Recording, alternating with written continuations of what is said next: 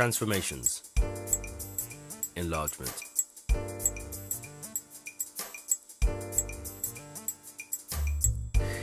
Enlargement is probably one of the toughest types of transformations to crack. So if you're new to this topic, or you're still not fully confident with it, just a heads up, your full focus is going to be needed.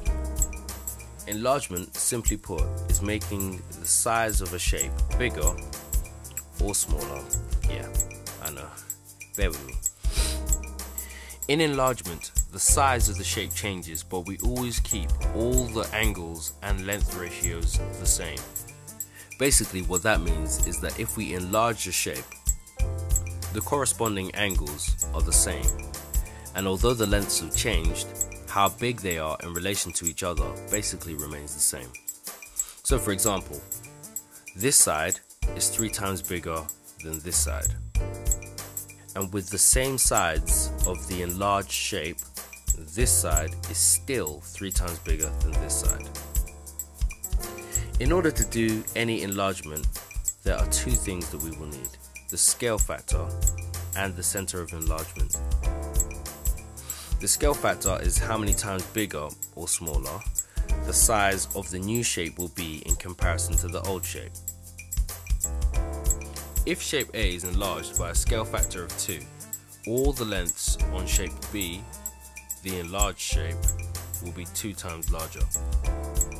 Now, going back to the center of enlargement, this is basically the point where the shape is enlarged from.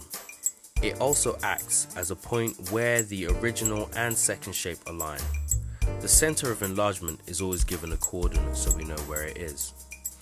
To find the center of enlargement, in an example where we don't know the center of enlargement, the first thing we need to do is to join up all the corresponding corners with straight lines, for example like this. As you can see, there is a point where all the lines intersect and cross over, and as you've guessed it, this is our center of enlargement. One question we may be asked is enlarge shape A by a scale factor of 3. The center of enlargement is the coordinate 2, 2. To do this type of question, we need to do the following steps. First of all, we need to draw straight lines between the center of enlargement and each of the points of our original shape A. Then we need to measure the distance between each one of these points and the center of enlargement. Now we multiply the length of each one of these lines by our scale factor, 3 in this case. So, if the distance of one of our lines was 3, the new distance will be 9. Once we've drawn in all our longer lines, we connect up all the endpoints together, and this will form our new enlarged shape, enlarged by a scale factor of 3. What if we wanted to find out what our scale factor was in a question where we weren't given the scale factor and we were asked to find it? All we need to do is divide one of the new lengths by the corresponding length on our original shape. So, in this example, it will be 6 divided by 2. That would give us a scale factor of 3. So, remember, our scale factor is a new length divided by the corresponding original length. The scale factor can also be found from the lines we draw to the center of enlargement. We just divide the length that spans from the corner of the enlarged or shrunken shape to the center of the corresponding length that spans from the corresponding corner to the center. So, an example of another type of question we could have is B is an enlargement of shape A. Find the scale factor and the center of enlargement. First, we're going to go about finding the scale factor. I'm choosing this length from the enlarged shape, and I'm going to divide it by its corresponding side on the original shape. So in this case, I would have 8 divided by 2, and this gives me 4. I need to make a note of this, remember it. Next, the corresponding corners are joined. they cross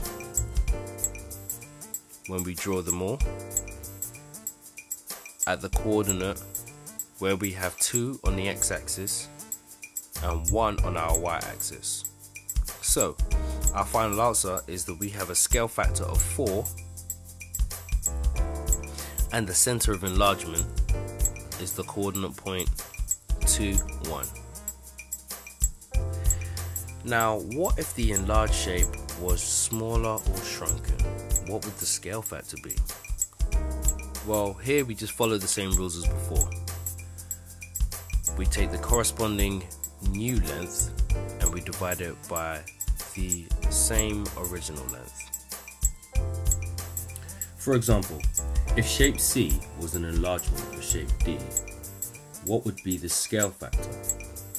And what are the coordinates of the center of enlargement? Just like the previous example, we choose and divide a length from the new shape by the corresponding original length. In this case, it's 3 divided by 6. If we leave this answer in fraction form, and then we simplify, we can see that our scale factor is 1/2. For the center of enlargement, like previously, we draw lines that align corresponding corners. Once we draw these in, the point they cross over and intersect at is the center of enlargement. So, another tricky example could be the center of enlargement is 1, 2. Enlarge shape C by a scale factor of -3 and label the new shape D. So we know that the shape will also be 3 times larger, but in this case it will be upside down and on the other side of the center of enlargement. The way we find a position for a negative scale factor is first to draw the lines joining the center of enlargement to the corners of the shape, like so. But instead of stopping at the point of enlargement, we continue beyond this point. This is the area where our new shape will be drawn. Next, we find the position of the corners of the new shape by measuring a distance between the corner and the center of enlargement and multiplying that distance by our scale factor, 3 in this case. We then measure this new distance beyond the center of enlargement in the same line. The point where it stops is the first point of our new shape. We repeat the process like so for each of the rest of the distances until our new shape is mapped out like so. Yeah, I know, it's kind of a long process. What if we had a question like this? Enlarge shape A by a scale factor of -1/4 and label that shape B. The center of enlargement is -1, 3. So that's 2 things here. We've got a minus value and we've got a number that is less than a whole. We've got a fraction that is a quarter. We know from what we've just gone through that the new shape will be 4 times smaller because it's a quarter of the size, and also on the other side of our center of enlargement point. We measure the distance between each of the corners of our shape to the center of enlargement, and we divide this distance by 4. Now we draw our new lengths on the other side of the center of enlargement,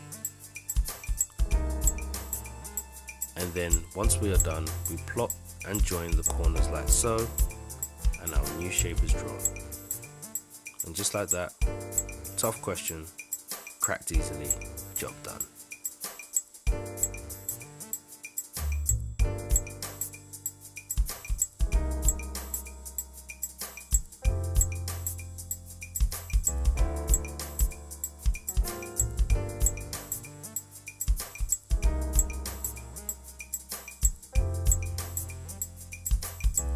If you like this series, be sure to comment, like and subscribe to be kept updated on new in-depth videos, and most importantly share.